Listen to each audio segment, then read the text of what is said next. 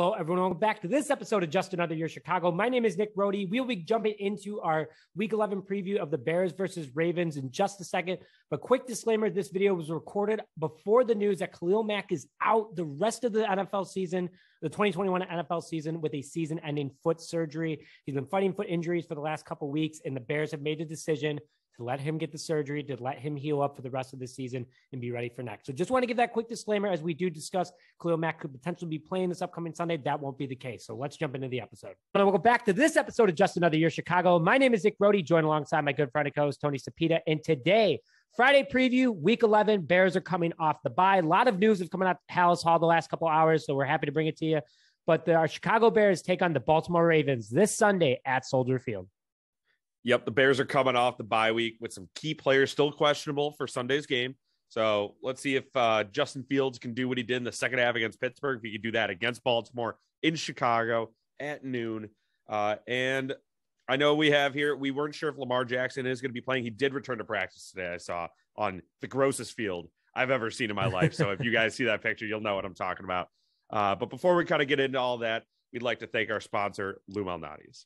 Yeah, absolutely. Lou Malnati, thank you again for providing for this episode. A true Chicago classic, no pun intended, as that's one of their famous pizzas. Lou Malnati's is always a great taste of home.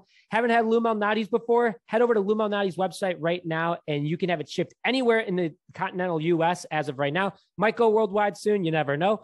And if you're local to a Lou's, make sure to download the Lou Malnati's app and get points for every time you order. You eventually get free pizza, cookies, wings, salad, you name it, they'll give it to you for free. So with that, let's head over to quick updates. Tony, you are so lucky you can house that Lou's, because when it goes to your turn, I'm just going to eat. But let's go to quick updates. Bears injury report entering this game. Khalil Mack is likely out this Sunday. He's still questionable, but he has not practiced the last 2 days. Akiem Hicks, same exact situation, has not practiced the last 2 days. Khalil Mack had a foot injury. Akiem Hicks had an ankle injury. Allen Robinson with a hamstring injury is questionable for this upcoming Sunday's game against the Ravens. Danny Trevathan knee was just placed on IR, so he's going to be out for a significant amount of time. Elijah Wilkinson with a back injury is questionable for this Sunday's game. Eddie Jackson, hamstring. He's been limited, likely to play against the Ravens. That's a big plus for the Chicago Bears. Darnell Mooney with a foot injury has been limited, but he's had injuries throughout the entire season. So he's probably going to play this upcoming Sunday. Alec Ogletree is back from his ankle injury. Damian Williams is back from his knee injury. JB Holtz is back from his concussion. And Cairo Santos is back from an elbow injury that he suffered during the bye week. I don't even know where he would have gotten hurt from, but happy to hear he's okay. Tevin Jenkins is not likely to play this upcoming Sunday. I know a lot of people were looking forward to that, but if he does, he's going to play various snaps, be rotated in just to kind of get that NFL feel. So stay tuned for that. That has not been denied, that he has not been ruled out of Sunday's game. So good to hear that. Big names hurt again, like Max and Hicks. That's going to hurt. And now Danny Trevathan on the IR.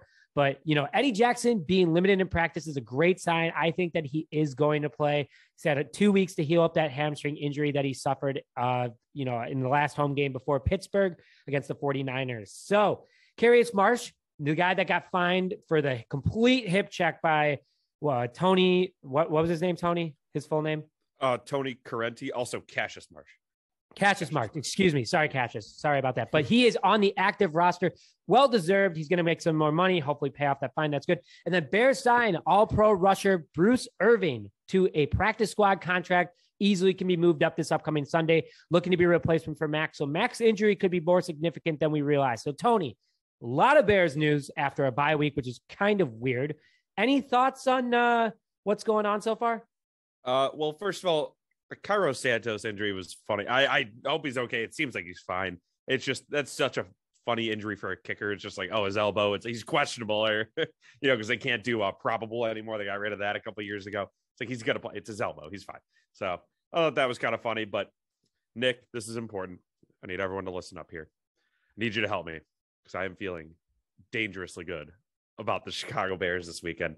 I told myself I wouldn't do it. We're on a losing streak. We are not good off a bye, but I do think they are going to handle business at home against the Ravens. I don't really, we'll get into maybe why with my keys to the game, whatnot. I loved what I saw from Justin Fields. David Montgomery is awesome. The defense scares me, but I think we'll put up enough points and get the job done.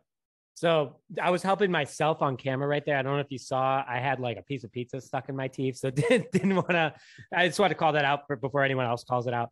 I'm not saying anything about Sunday's game because every single time I say something, there's a bad outcome. But because the Bears and Ravens are super evenly matched, which we're about to get into, this game is going to be fun. That's all I'm going to say is that this game is going to be fun. It's going to be competitive.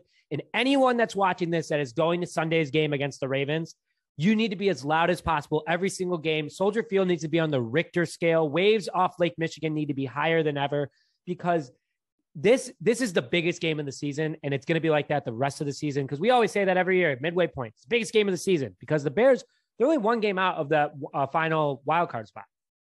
Vikings lost, Bears win. I don't know. All I got to say. So let's jump into the Bears offense versus the Ravens defense. Yeah. So this, like you said, they are pretty evenly matched. The Ravens defensive rankings. So overall, they're ranked 23rd. When you kind of break it down, their passing is ranked 32nd in the league, which honestly, that kind of shocked me. I didn't realize it was that bad, but they're a weird team where I've heard someone say this before. So the Bears are bend, don't break. The Ravens are break, don't bend. So they either, plug you up or it's just a 70-yard bomb over the top for a touchdown, which is kind of funny. So hopefully Justin Fields could take advantage of that. Their rushing defense though is 4th in the league. Pretty good. We're right behind. I know our rushing defense is 5th. So it should be a great matchup. They allow their points allowed is ranked 21st.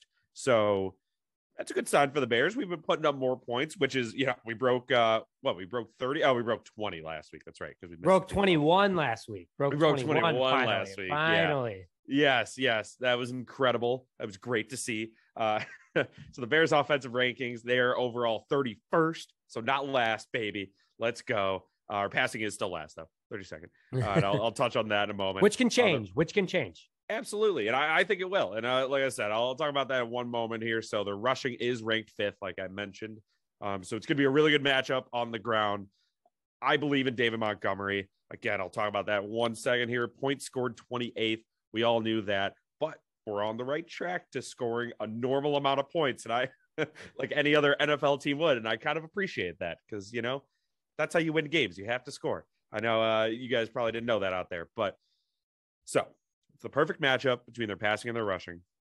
Basically, they are, except for, rushing and the rushing rankings are one off, but their passing is evenly matched. However, I think although our passing is 32nd, our last 2 games, I wish I had looked up what they're actually, what they're ranked over the last couple of games. It looks entirely different.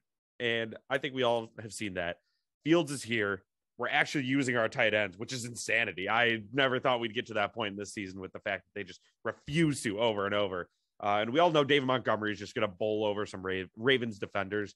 So I'm not too worried about that, them having a 4th-ranked rushing attack, as long as we're not just running a bunch of draws out of shotgun, obviously, as long as we're actually using our guys properly, maybe mix in Khalil Herbert, who knows? But yeah, that's kind of what I got on that. Yeah. No, I think you're right. We need to put Khalil Herbert in there. Again, number 4 ranked rushing defense in regards to the Baltimore Ravens. But, David Montgomery and Khalil Herbert, and then now you have Damian Williams back. The Bears can get away with a lot of stuff, especially if we effectively run the play action or a screen for a running back. If the Ravens are bad at passing, guess what? Throw the damn ball. No, don't run it. I mean, run it, but throw the damn ball. And especially Justin Fields' confidence coming off that Pittsburgh game has got to be sky high right now. He was in Miami Florida, working with Brandon Marshall. Even though he might not have Allen Robinson, that might work out in the Bears' favor. And here's why. I just want to hit on this really fast, is that Allen Robinson and Justin Fields just started to get some chemistry going in the Pittsburgh game. And Allen Robinson even said that himself, that they don't have the greatest chemistry right now. But Marquise Goodwin, Darnell Mooney, Cole Kmet, Jimmy Graham, who's back. We want the tight end moving. I know you're going to get in that in a little bit, Tony. But if you have the second string wide receivers in, if you have that guy, if Darnell everyone moves up one spot, Justin Fields has worked with most of those guys for most of the time now. So he's going to have a relationship. He's going to have chemistry with them. And that gives the opportunity for the Bears to really air it out at Soldier Field. So anyone that bought tickets, you could be in for an air show. Tony and I went to the actual Bears Air and Water show game but this could be it 2.0, but with the football. So very exciting for that. Tony, do you have anything else to hit on before we go to Bears defense versus Ravens offense? No, I really think I think Justin Fields is going to have another great game. I think actually the bye week will help the Bears for the first time in 5 years or whatever it's been. So I'm excited to see it. 8 years. The Bears have not won a game after the bye week in 8 years. Just want to throw that out there. Sorry to put that out there, but it is what it is. We are here to break streaks. We are here to do that today, and that's what the Bears are going to do this upcoming Sunday. Bears defense versus Ravens offense. Let's go into that real fast. Ravens offensive ranking, they're the 23rd ranked offense. Okay, so they're not that good. If Lamar ain't running the ball, guess what's not happening? They ain't scoring. So 23rd overall ranked offense. With the pass, they're ranked 27th. But here's the shock. Even with running quarterback Lamar Jackson, their rush is ranked 27th in the NFL, according to ESPN stats, and their points scored, I didn't write it down. So that's my fault. It's probably not great. Tony, if you mind looking that up while I'm running through this, that'd be great. But the rush offense for the Baltimore Ravens is very shocking to me, to be honest. Like 27th when you have Lamar Jackson, who could put up 100 yards himself running the ball. So that's huge for the Bears defense, but that actually kind of hurts them.